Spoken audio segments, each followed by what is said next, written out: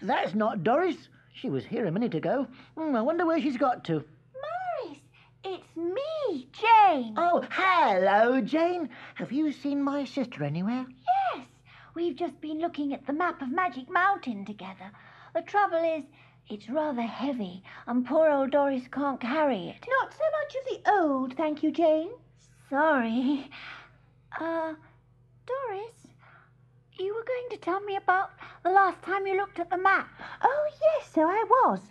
This story's called The Growing Stream.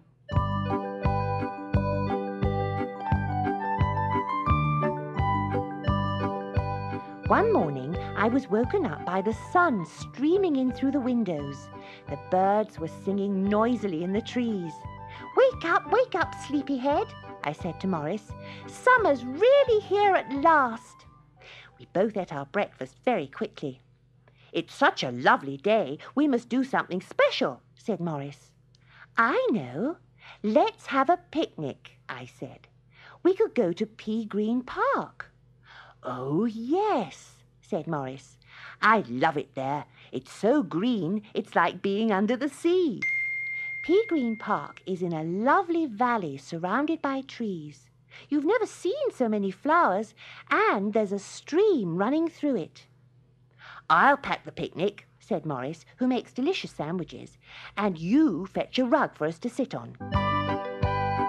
Soon we were ready, and after walking and walking and walking, we arrived at Pea Green Park.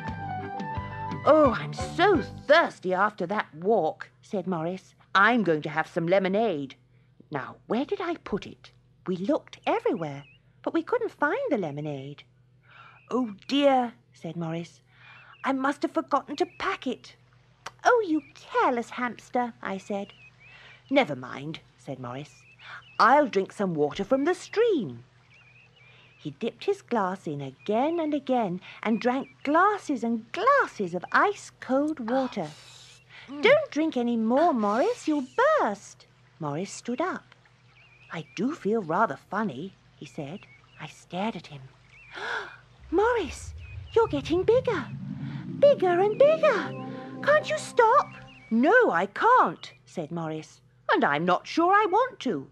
I'm twice as tall as you now. I'll soon be able to pick the cherries high up on this tree. Yum, yum." Morris wasn't at all worried, but I was. "Supposing you never become small again," I said. "You won't fit into your bed. You won't even get through our front door at this rate. I think we'd better go home, and I'll find a spell to make you small." "All right, but first I'll just eat a few more cherries," said Morris. Oh, he's so greedy. I had to run to keep up with Morris on the way home. He took huge steps, and he was still getting bigger.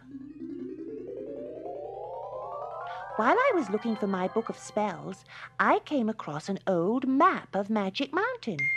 Look, Morris, it says here that the stream in Pea Green Park is called the Growing Stream. Ah, no wonder the water made you so big. Morris looked down from a great height. "But what can we do?" he said. "I'm beginning to feel uncomfortable, and my fur's gone all tight." I leafed through my book of spells as quickly as I could. "Hang on, Morris," I said. "I'll try this one." Bing, bang, bong. Oh, what a surprise! Hamsters must be hamster size.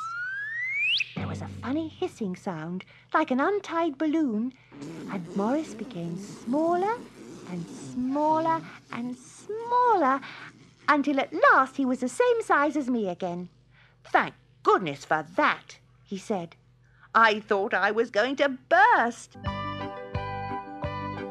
"Now, where's our picnic? I'm starving."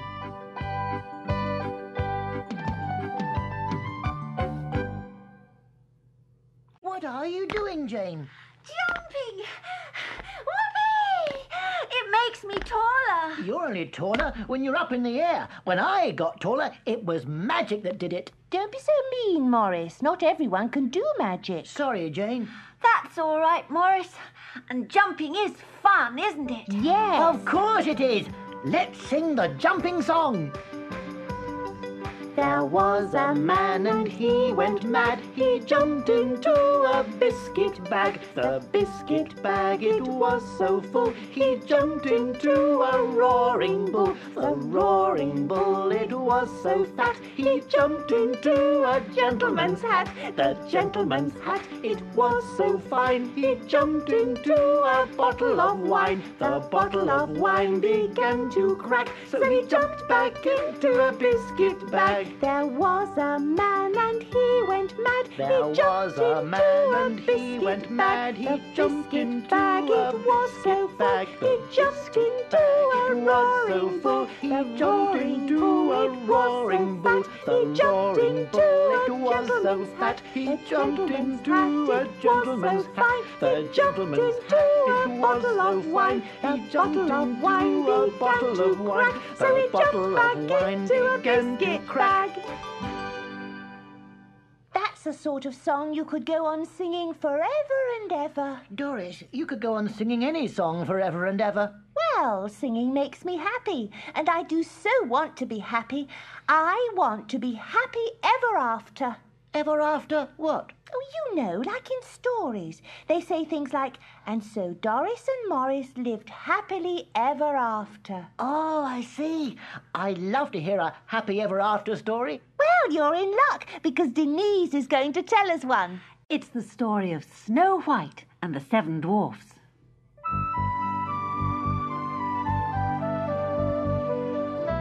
Once, in a far-off land, there lived a beautiful princess called Snow White. Her mother, the queen, had died when Snow White was very young, and one day her father brought a new queen to live in the palace. The new queen was very beautiful too, but she was also proud and cruel. In her bedroom was a magic mirror. She would often ask it, "Mirror, mirror on the wall, who is the fairest one of all?" And the mirror always answered, "Beautiful queen, you know it's true. No one on earth is lovelier than you." Then the queen was happy. But every day little Snow White grew lovelier and lovelier, until one day the magic mirror said to the queen, "You, O queen, are beautiful, it's true, but Snow White is far lovelier than you." When the queen heard this, she was jealous and angry, and she called her huntsman. "Take Snow White into the forest and kill her," she ordered. The huntsman took Snow White into the forest, but he couldn't bring himself to kill her. "Run away as far as you can and never return," he said to her. Then he hurried back to the palace. "Snow White is dead," he told the queen, and she believed him.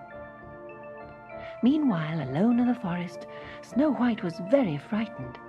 She walked and walked until she came upon a little cottage, almost hidden by the trees. The door was open, so she went in. There was a table set with 7 little plates and 7 little loaves of bread, and there were 7 little chairs by the fire and 7 little beds against the wall. She ate one of the little loaves, and then fell asleep on one of the little beds. She did not wake up even when the 7 dwarfs who lived in the cottage came home. They had been busy all day digging for gold in the mountains. Look, cried one of the dwarfs. someone has come to visit us. Isn't she beautiful? Don't let's wake her, said another dwarf, and they tiptoed away. Snow White awoke next morning to find the 7 dwarfs all watching over her. She was a little scared at first, but the dwarfs looked so kind. She told them who she was and how the wicked queen had tried to kill her. Stay with us, Snow White, the dwarfs begged, but make sure you never open the door to anyone while we are out. They knew that if the wicked queen found out where Snow White was, she would try to harm her again. "Of course I'll stay," said Snow White. I'll look after you while you look after me." And they all lived happily together in the little cottage.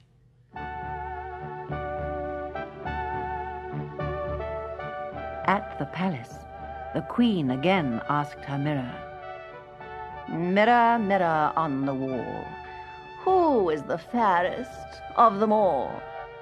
And the mirror answered, "In a cottage near to here, O Queen, lives Snow White, the fairest ever seen." The Queen flew into a rage and decided to be rid of Snow White once and for all. She dressed up as a fruit seller and searched the forest until she found the cottage. She knocked at the door. "The dwarfs told me not to open the door to anyone," thought Snow White, "but I could just peep out of the window." She saw a kind-looking old woman. "Try one of my juicy red apples, my dear," said the woman. "Thank you," said Snow White, and took a big bite. At once she fell to the floor and lay as if she were dead, for the wicked Queen had poisoned the apple. When the dwarfs came home, they could do nothing to wake Snow White. "We will place our beautiful Snow White in a glass case on the hill and watch over her every day," said the dwarfs, and this they did for many years. One day a handsome prince came riding by and saw Snow White. "Who is that beautiful girl?" he asked the dwarfs. They told the prince Snow White's story and helped him to lift the glass case. As they did so, the piece of poisoned apple fell from Snow White's lips, and she woke up and smiled. The prince and the dwarfs were overjoyed. The prince said, "Will you marry me, Snow White, and live in my castle?" "Oh, yes," said Snow White. "I would love to live with you in your castle."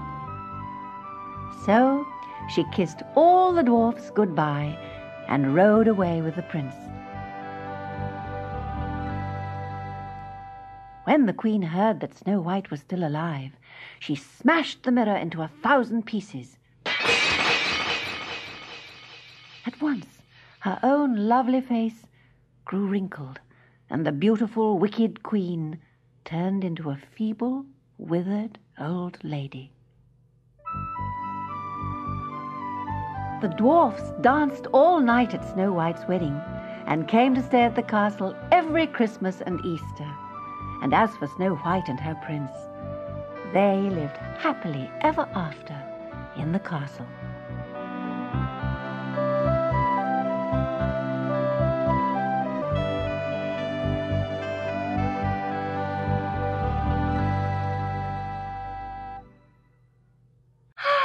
Oh, Doris, I like happy ever after stories too. Yes, they make you feel happy, don't they? Nigel's got a happy poem, you know. It's called 5 Fat Peas. 5 fat peas in a pea pod pressed. 1 grew, 2 grew, and so did all the rest. They grew and they grew and they grew and they grew. They grew so fat and portly that the pea pod popped. Look, Jane, make your hands into a pea pod and then your fingers can be the peas growing. What happens when the pea pod pops? You clap your hands. Let's hear it again. 5 fat peas in a pea pod pressed. 1 grew, 2 grew, and so did all the rest. They grew and they grew and they grew and they grew. They grew so fat and portly that the pea pod popped.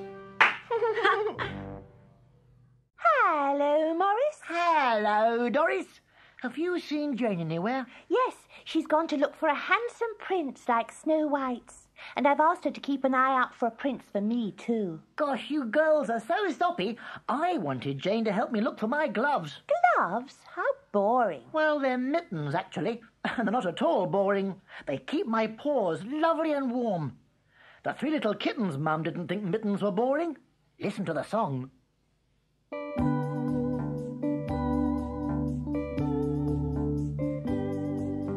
Three little kittens, they lost their mittens, so they began to cry. Oh, Mother dear, come here, for we have lost our mittens. Lost your mittens, you naughty kittens, then you shall have no pie. Meow, meow, we shall have no pie.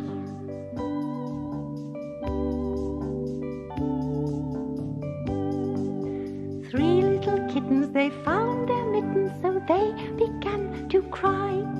Oh, Mother dear, come here, for we have found our mittens. Found your mittens, you good little kittens, now you shall have some pie. Now we shall have some pie. Now we shall have some pie. Oh, look, here's Jane. Jane, have you seen my mittens anywhere? No, Morris, I haven't been looking for your mittens. I've been looking for a handsome prince to marry me, but I can't find one anywhere. Never mind. Maybe you'll marry a prince when you're grown up. I am quite grown up. Yes, but you're not really big like an elephant. I wouldn't want to be as big as an elephant. No, it can be tricky if you're elephant-sized. Listen to Carol's story. Rodney's wash day.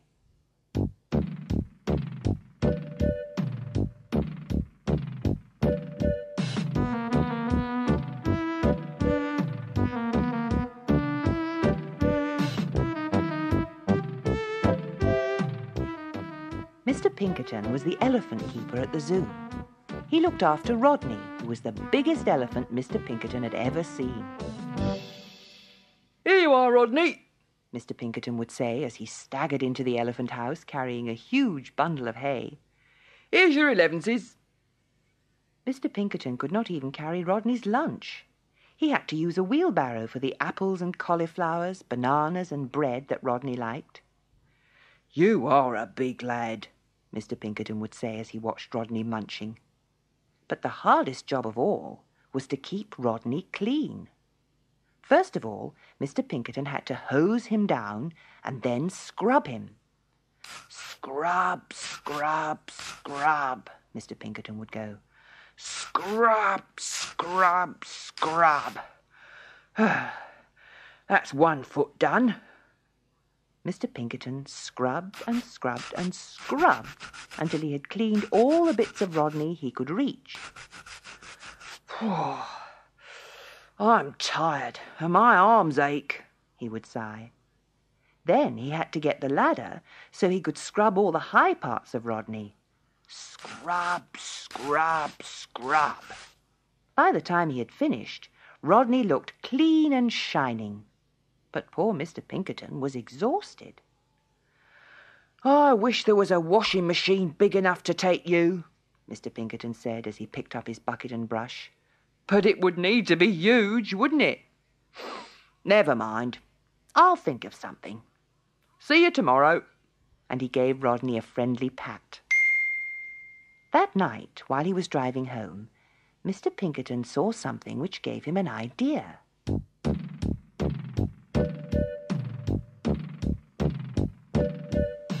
Next morning, he could hardly wait to tell Rodney.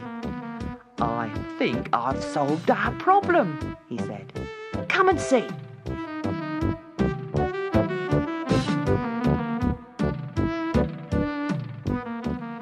And leading Rodney by the trunk, Mr. Pinkerton took him out of the zoo and along the road to a garage. Look, said Mr. Pinkerton. What do you think of that? Rodney looked. Behind the garage was a funny machine with a big sign. It said, Car Wash. Mr. Pinkerton led Rodney up to it. The machine had huge green brushes. These are just what we need to give you a good scrub, said Mr. Pinkerton. All I do is put in some money and the machine does it all for me." Rodney trumpeted gently as if to say, "What a good idea." Mr. Pinkerton guided Rodney until he was standing in the right place. Then Mr. Pinkerton put the money in the slot and stood well back. Whoosh! First, jets of water were sprayed over Rodney, behind his ears, under his tummy, and over his back. "Are you enjoying it?" Mr. Pinkerton shouted. Rodney nodded his big head and trumpeted loudly. Then the huge green brushes began spinning and moved slowly up until they were level with Rodney's back. Scrub, scrub, scrub, they went. Rodney loved it. The brushes scrubbed in all the places Mr. Pinkerton couldn't reach, and then they did it all over again. "This is great!" yelled Mr. Pinkerton. "Isn't it, Rodney?" At last, after a final hose down, the brushes slipped back to their usual place and the machine stopped. "My, you do look smart," said Mr. Pinkerton. "Washing you like this is so much easier." And Mr. Pinkerton and Rodney marched proudly back home to the zoo.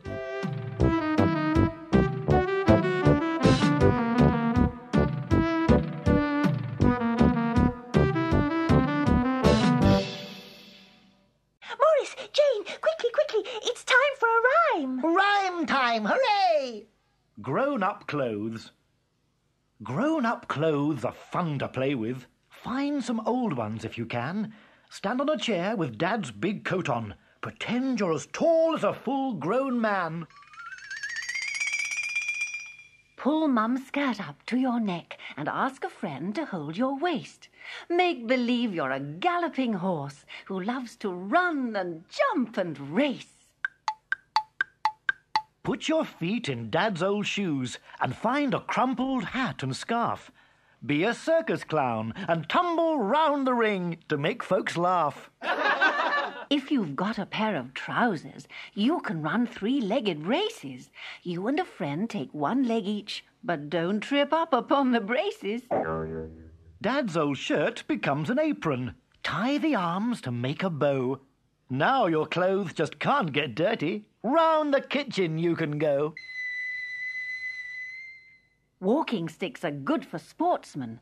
Put the handle on the floor.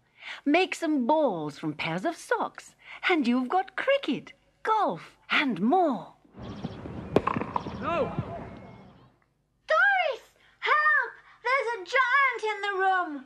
I'm the tallest, most enormous hamster who's ever been seen on Magic Mountain. Don't worry, Jane, it's only Morris playing games. Morris, take Dottie's coat off and get down off that chair.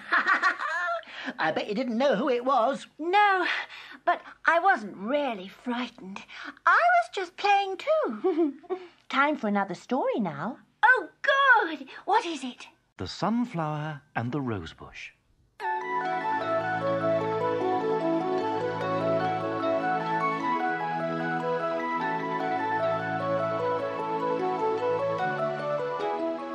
The little sunflower stood in the garden beside the tall red rosebush. Looking high above himself, he saw her in full bloom. Her rose petals smelt beautiful. Oh, I wish I could be tall and beautiful like you, sighed the little sunflower. You will one day, said the rosebush. Just wait until the sun shines. When will that be? Asked the sunflower. Very soon. Then you'll be bigger than me. Oh, goody, chuckled the sunflower. I can't wait.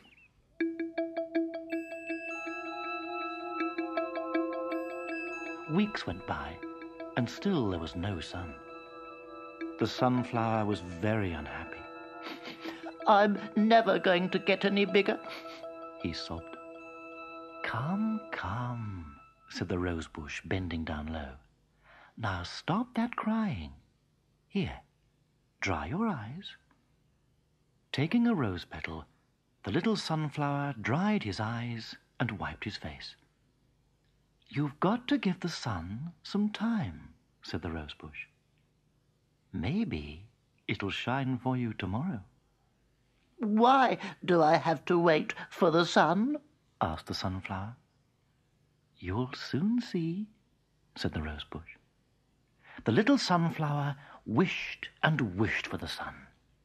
He dreamt of being as tall and as beautiful as the Rosebush beside him, and of smelling as lovely as she did. Next morning, the bright sun filled the blue sky. Day after day it shone, making everyone hot.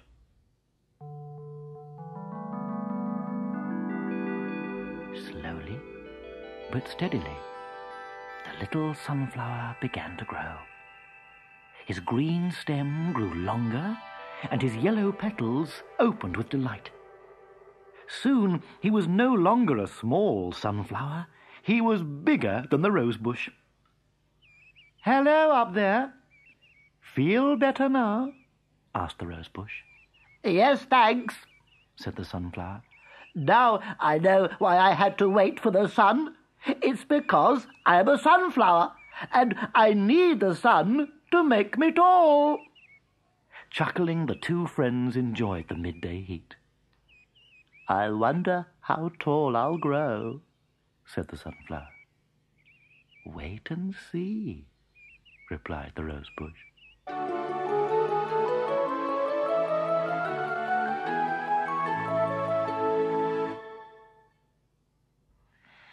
I'm so glad the Sunflower finally grew up. Why? Because sunflowers are meant to be tall. Just like hamsters are meant to be small? Exactly. We like being small, don't we, Morris? Of course we do, Doris. Shall we sing our song? Why not?